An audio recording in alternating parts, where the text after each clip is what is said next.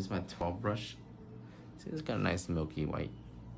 I'm actually gonna paint white over this, so I didn't want to use a nude or a clear. I'm gonna use a milky white, so I'm gonna paint white over this after.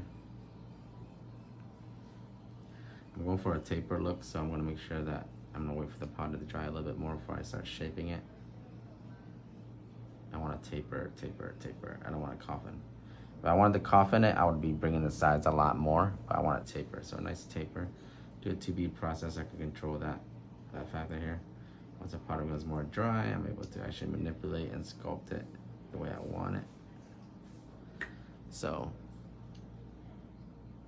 there's that. See that? Making my shape with the tips. You say you can't sculpt. And my mono works so well with the chisel powder, guys. It's like perfect beads. And the reason why I'm using a smaller brush, the 12 instead of my 14, is I want to have more control of the powder. Nub bed's a little bit smaller, so I'll be able to get around the powder a little bit easier and have that nice control.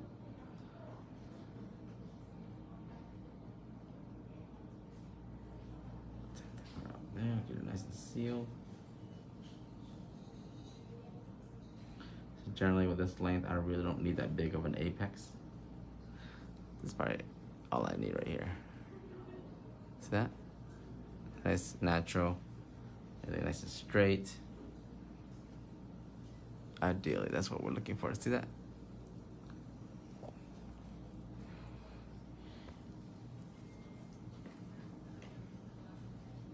Hello, Corinne. Oh, for a second I thought there was no one in the live. There you go. Yeah, explaining the process is one thing, but you guys definitely have to practice to be able to execute. Because when I'm explaining, it's like things I'm doing is like muscle memory to me. So for a lot of you guys that are watching, it might look easy, but when you actually try to do it, it's not going to be that easy. That's why you definitely have to take some time to practice also, okay? You can't just...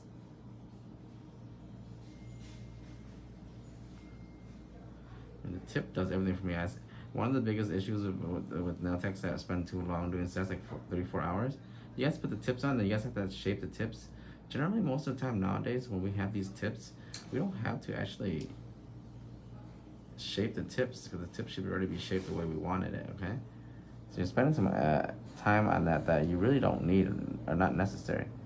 I'm able to sculpt this tip to be the nice tapered shape that I want it.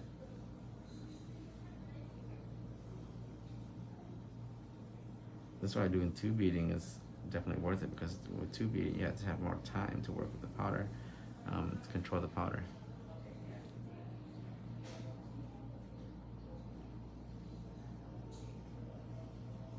I can work on the cuticle area without worrying about the base of the nail. Let's bring it in.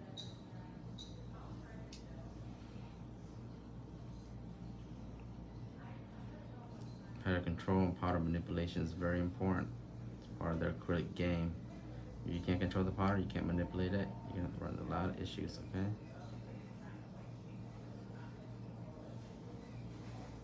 And there you go, it's the same consistent apex every time.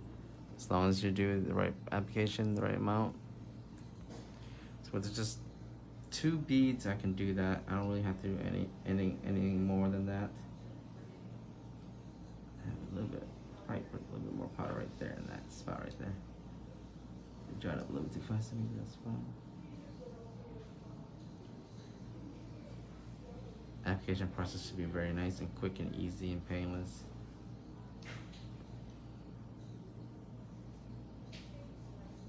It's just only the same technique over and over.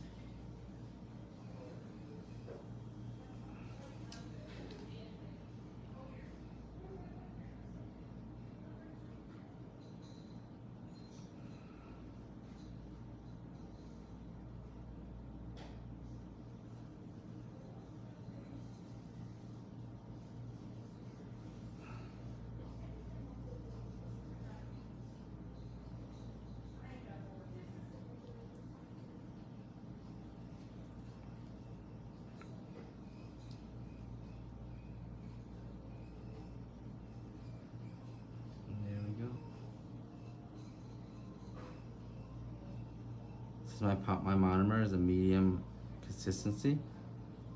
It doesn't really bleed out onto the nail. Kind of stays the shape, but also gives me time to work with it, which is why I like it. If you haven't tried my monomer, you should definitely try it. Definitely worth it, okay? See, same thing over and over. Hey, watching from Mexico. Are you on vacation, Edgar? Must be nice to be on vacation. My monomer is already available for purchase. Camilla is right in the pin link below if you need to purchase it. It usually goes out of stock, but I think we just got back in stock like last week. So I'm gonna try to work on bigger sizes. There's a lot of people that are just buying like multiple ones because they want a bigger size, but I'm trying to up it to the 32 ounce and hopefully the gallon in the future. I actually was worried about the gallon being an issue because of the shipping prices, but depending on how much shipping is, I probably can provide free shipping for anybody that purchases a gallon. I mean, I'll be willing to take the hit for that. But we'll see how much the shipping is. Because on the site, if you purchase over $200, you get free shipping. So, I mean, when you got a gallon of monomer, that's probably around the same amount, and then you can add some few things to make up for it, and you get the free shipping with that. And I think I'm gonna have to look into how much shipping a gallon of monomer would cost.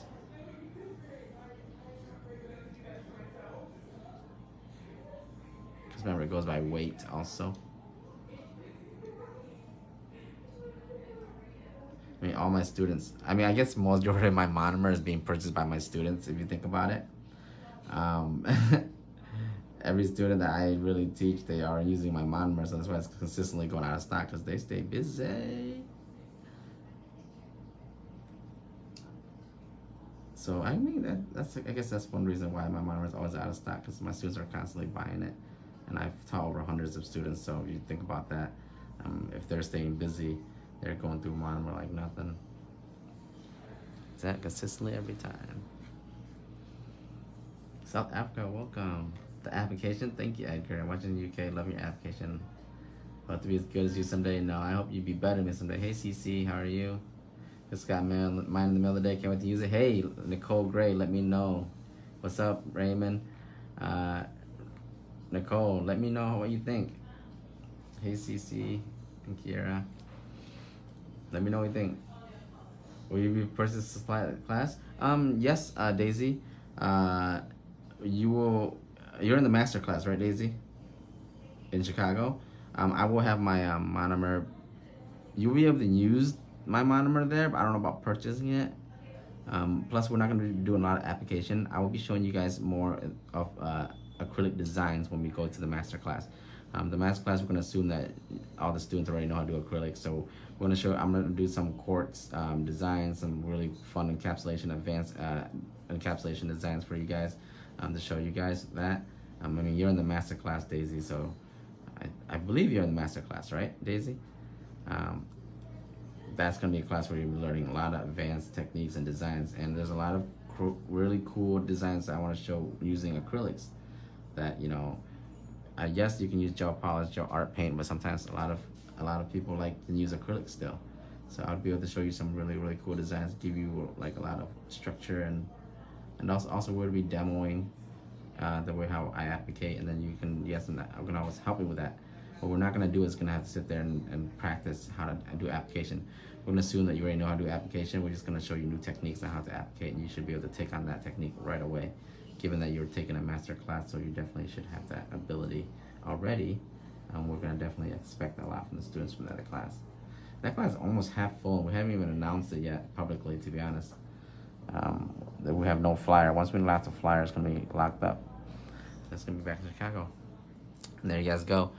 Consistency every time. Look at the application, cuticle flushness. You zoom in on the cuticle, you see that we don't want to do a lot of work, right? And consistency with the fingers every time. Every finger is the same. That means that my ratio, how I pick up my bead, is consistently the same every finger. That's how you'll be able to get the application very fast, very fluid. I'm getting your control and your everything down. Soon I have my baby will come in another class. Okay. Okay, Cece. No problem. Don't rush that baby.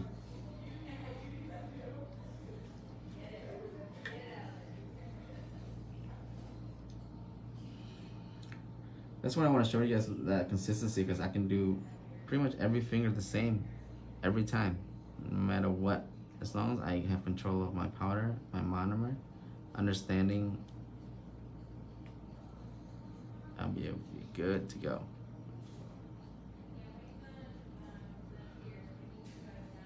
I want to say arguably my monomer, one of the best monomer out in the market. If you haven't used it yet, I mean,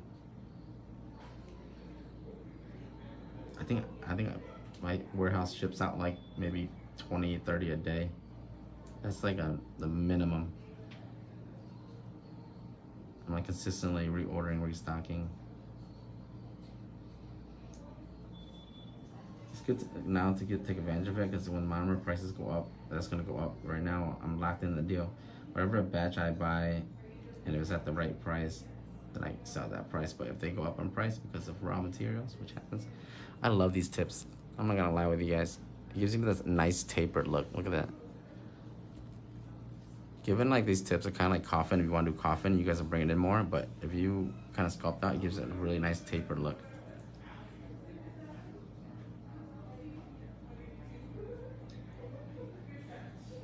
A lot of people want to get those wide.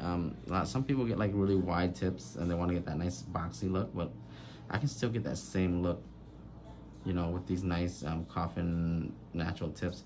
It has a natural curve to it. That's the one thing that I really like about it, because it has a natural curve to it. These tips, sometimes too straight, it's hard for you to get the apex down, if you know what I mean. If it has a natural curve, as long as I do my application nice and smooth and even, that means that the apex is going to be naturally there, which is, you cannot beat that. I mean, with a straight tip, yes, it's going to look nice and boxy, good, but you're going to run into issues where the apex is not going to be what you want it. You know, it's going to be, you have to build it more. They didn't have the Irish, but they had the vanilla, and I put the cream foam on top. Oh, thank you. Okay. Yeah, see, it has a natural with these tips. It has a natural curve to it. So as long as your application is smooth, you have a very natural what you call it, apex already. I really don't ever build apex when I do my application.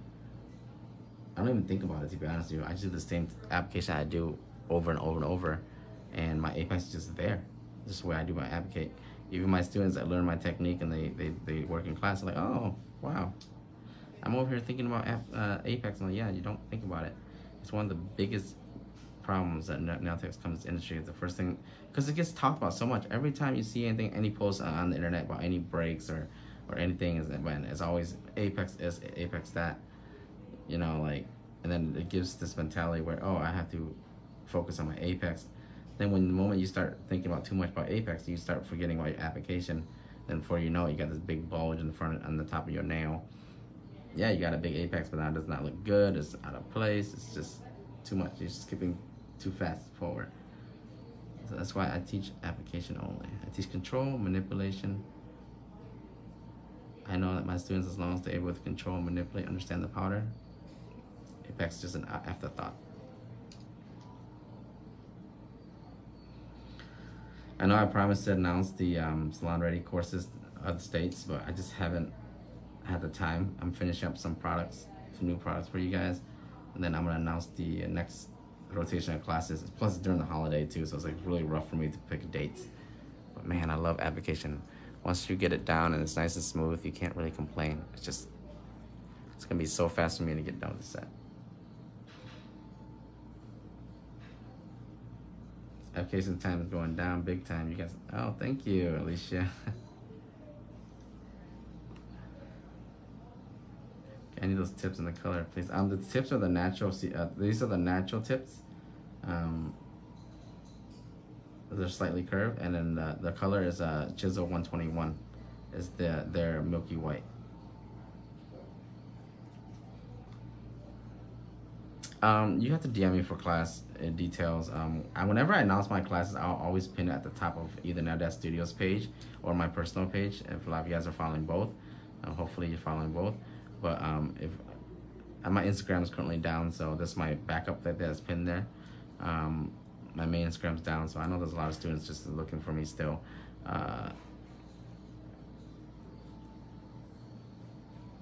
When I announce the class, it'll be pinned at the top of all my social media, and you guys can just be able to DM me then. So once I announce the class, I have like a kind of a welcome packet, and I just send it, so I don't have to like send it to everybody. And plus, it's easier for me to know when people DM me when I announce the class, so I don't forget about it. Just in case you DM me and then you're like, oh, I want to be in the class, and I didn't know, okay, and then by the time I announce it, it's like I forget about it because I have so many DMs per day, and then like, you know, the seat's filled up and someone doesn't get in. So I just recommend that when you're interested in class, I'll announce the date and time and location, and then you can DM me then, because at that point, you know, I'll be able to put you in a group right away, a student group.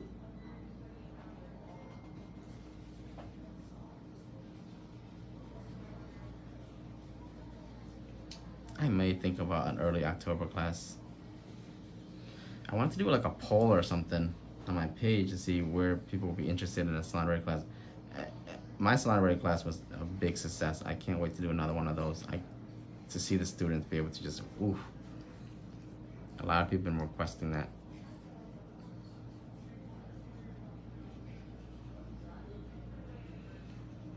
This is a little bit too much powder, but I'm gonna place it just a little bit higher. So anytime I have excess in powder, I just place it a little bit higher so it has more time to travel with the nail until it's not too bulky. I never remove the powder until it's ready to be moved. It's in like an al dente state.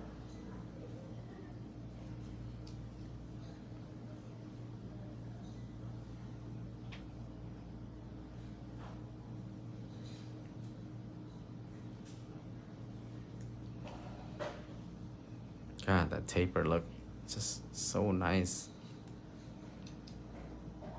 Yeah, see how I don't rush through my application, but I finish actually pretty fast, right? People want to rush. With my monomer is medium setting, so the monomer does not really, it's not really runny. It says medium, see? It won't bleed, but then I'm able to work with it. And this gives me the ability to be precise with my application. It means I'm able to get all the way up to the cuticle area. Come on, like, let's be honest. Why put a really runny bead on and then try to lead it down the nails, all runny, all that stuff, where you can just control that. Get all that cuticle area and precise precision. Shape's already there. My application probably this live, I probably finished what, in maybe 20 minutes tops. We're at the 20-minute mark probably, with application alone for a medium long set. Maybe even lower, maybe it's 15, but I mean, I've been talking and stuff and guiding you guys through this, so if I were to do this without like having to live stream, it's probably gonna be like 10 minutes. So that the ideal time for your applications to be 10 to 15 minutes. Once you hit the mastery level, you can do any set, any application in 10 to 15 minutes. That means that it's like a minute a finger. Because if you think about it, I only spend like, well, maybe probably like 30 seconds per finger, not even a minute.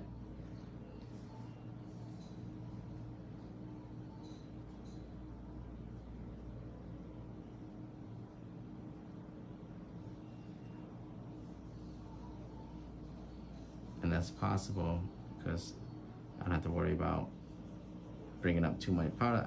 Every nail I've done has been 2 beaded. I never had to bring up any more powder. I didn't have to take off any mud. I don't have to worry about powder bleeding. I just put enough powder, control the powder, put it where it's needed, and then I move on. So less than a minute per finger and I'm good to go. I probably spend more time cleaning my brush, if anything. So I got a little bit of acrylic in here. It's a great brush, but at the end of the day, we gotta make, if you have acrylic stuck in your brush while you're working, that's okay, because the acrylic's been in monomer, so it's not gonna be dried. So you take this opportunity to clean it out. Make sure your brush is, I mean, my brush is a nice Glinsky brush, but it does take a beating, and if I don't clean it properly, it will definitely go bad. And the best way to do it is you can just feather through and you'll feel the acrylic. You can't just look on the outside, okay? Sometimes outside look clean, but the inside's not clean. That's when you run the issues where you let it